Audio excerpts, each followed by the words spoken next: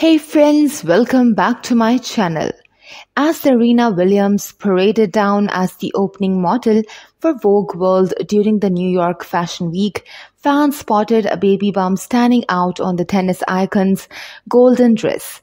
Beautiful baby bump, oh, one of the Serena's followers reacted on Instagram, is she pregnant? Another one asked, baby bump, okay queen. Another fan reacted. These reactions are, however, just speculations. Serena Williams hasn't yet spoken anything about a second pregnancy. Talking about Vogue, not long before the NYFW parade, Serena Williams and her husband Alexis Ohanian had a date night at the launch of the book A Visible Man, written by British Vogue's editor-in-chief Edward Enninful.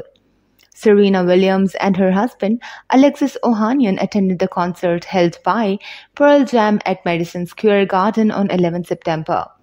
Alexis Ohanian shared an Instagram story of another concert attendee that took a picture of them, captioning it with the words "spotted," related Serena Williams' hits concert of Swiatek's favorite band with Alexis Ohanian.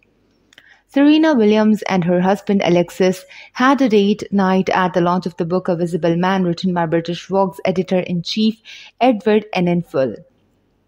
According to the description of A Visible Man on Goodreads, the book traces an astonishing journey into one of the world's most exclusive industries. Edward candidly shares how, as a black, gay, working-class refugee, he found in fashion not only a home but the freedom to share with people the world as he saw it. Written with style, grace and heart, A Visible Man shines a spotlight on the career of one of the greatest creative minds of our times. It is the story of a visionary who changed not only an industry, but how we understand beauty. The description of the book also states a few words about Enninful. When Edward Enninful became the first black editor-in-chief of British Vogue, View in the world of fashion wanted to confront how it failed to represent the world we live in. So if you are liking our videos, do subscribe and comment.